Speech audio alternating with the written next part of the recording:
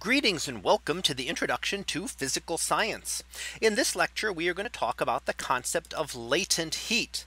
And we've looked before at the heat involved and the energies involved in raising and lowering temperatures.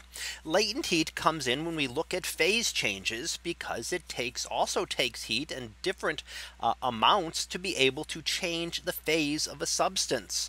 So there can be latent heat involved in changing a substance from a liquid to a gas, or from a solid to a liquid, or vice versa in any of those cases. So let's go ahead and look at this and get started with the concepts we want to cover. And what we want to look at first of all is, what about the heat? We talked about how it can involve a temperature change, but not all heat transfers involve a temperature change. They can also involve a phase change. So for example, ice melting to form liquid water also takes energy. So it takes energy for that ice to melt, and that is required. What is required? Well, it's needed to break apart the bonds between the molecules. So when you have ice, everything is bound together in a solid. And in order to break those bonds, you need to melt the material, and that takes energy to turn it into a liquid. You can also do the same thing with a liquid, that it takes energy to have a liquid here and to turn it into a gas where things are spread out even more. And of course, you can also work the other direction, because while it takes energy to do that, you can release energy by condensing a liquid into a solid by freezing ice. So the energies needed given by Q here are going to be equal to the mass of the material times, in this case, the latent heat of freezing. So L sub F, it applies for melting or freezing. In other words, going from a solid to a liquid, or a liquid to a solid. If we are looking at vaporization or condensation, it is M times L with a subscript V in this case, for latent heat of vaporization. And it applies to the same way. It's the same thing depending on which way you're going, but the values are going to be the same. It's the same amount of energy to convert a substance from a liquid to a gas as to go from a gas to a liquid. Now, how do we get these values? Well, they are experimentally determined. And for this class, you can use table 14.2 in the textbook to find the values if you are asked for them in a problem. So let's look at a little bit more of this here, and what we want to see. What do we mean by the latent heat, and what are the units for it? Well, its units are joules per kilogram. So how much energy does it take to change the state of 1 kilogram of that substance? So we can look at our material here, what's happening. And what we have is that here's the temperatures in this diagram. It shows the amount of energy and the temperature. So if you start off with ice at a very cold temperature, it is pure ice. And as you raise the temperature, as you add energy, it heats up. So the ice gets warmer, but it is not yet melting. It does not melt until you reach the temperature of 0 degrees. At that point, we undergo a phase change. So it takes a certain amount of energy to convert all of that ice to water. But while it does, the temperature remains at 0 degrees until you have then converted all of the ice into water. And now you have just water. And if you're continuing to apply energy, that water will warm up until it reaches a temperature of 100 degrees Celsius. Remember, that's the boiling point of water, at which point you will have a mixture of water and steam, and that will remain again at 100 degrees until you have converted all the water to steam. And if you continue to add energy, then the steam will continue to have a higher temperature. But there are these points when you have to look at this individually. So if you were looking at a problem that involved taking ice into water, you want to look at how much it took to warm the ice first to 0 degrees, then how much it took to convert the ice into water, and then how much energy it took to heat that water up to some temperature. So you might need to split this apart into 3 parts of a problem and do 3 calculations, add those energies up to get a total. So when we look and phase changes are involved, we have to do the problem in parts. Now the latent heat coefficients that we mentioned, why do we call them latent? Well, we're not seeing a temperature change. So really it's kind of invisible. All we're seeing is the phase change. So the ice melting while temperature does not change at all. Now let's look at one example problem of this to work through. So we're going to take 3 ice cubes to chill soda at 20 degrees Celsius. And the mass of the soda is 0.25 kilograms. The ice starts out at 0 degrees Celsius. The ice cubes each have a mass of 6 grams. We can ignore heat loss and assume the heat capacity of soda and water are the same. So we want to find what is the final temperature after the ice has fully melted. So again, we're going to start off with what we know. So what do we know in this problem? We know the temperature. The soda is at 20 degrees Celsius. The mass was 0.25 kilograms. The ice temperature was 0 degrees Celsius.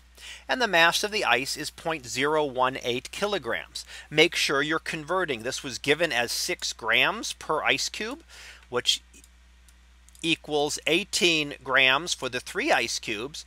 But we need to convert that into kilograms to get it into SI units to calculate.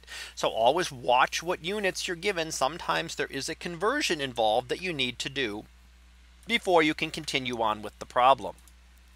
So we know that the amount of energy that goes from the ice is the same as the energy added to the soda. So they are the same, just opposite in sign. So that gives us a starting point. So let's go ahead and look at each of these individually. And what we see is that we can find that Q for the ice, the energy, the heat of the ice, is equal to the mass of the ice times the latent heat of fusion, what it takes to melt that ice into liquid water, multiplied by the temperature that it takes to raise that ice from 0 degrees to the final temperature, which is what we are looking for.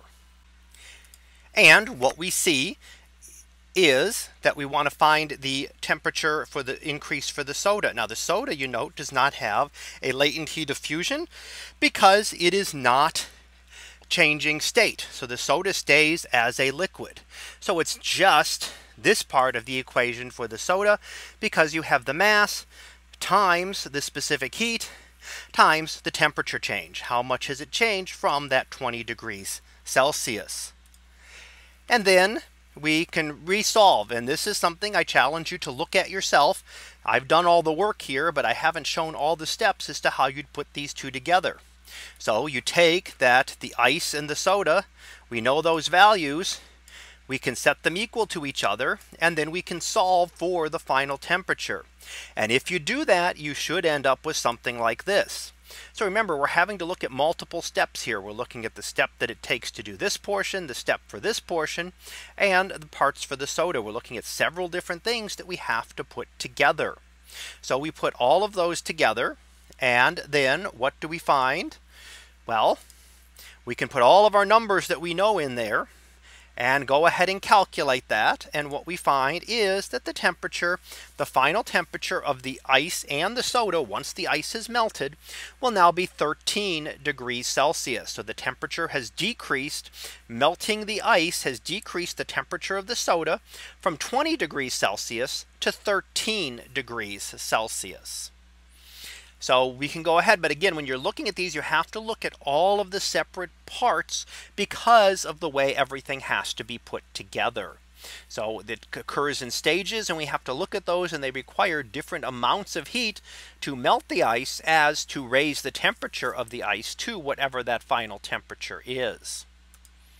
So let's go ahead and finish up a couple things here. We want to look at the concept of sublimation. I've mentioned this in previous lectures. It is a direct transition from a solid to a gas. And a common thing that we're used to here on Earth with that is dry ice, which is carbon dioxide, CO2, which does go directly from a solid to a gas. So it can be used to cool things, but it doesn't have any liquid form that exists. In this case, there will be a latent heat of sublimation, which corresponds to the phase change from a solid directly to a gas. Remember, we had vaporization, which would take a liquid to a gas, and we had latent heat of fusion, which could take a solid into a liquid. Well, this is the very same thing, looking at the mass of the material times that latent heat of sublimation, which requires energy. And that is why, since it takes energy, it cools things off. And that's what makes dry ice such an effective coolant.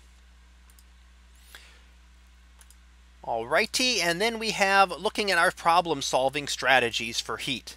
So we want to look at the situation. Is it just a change in temperature, or do we have to consider the latent heat?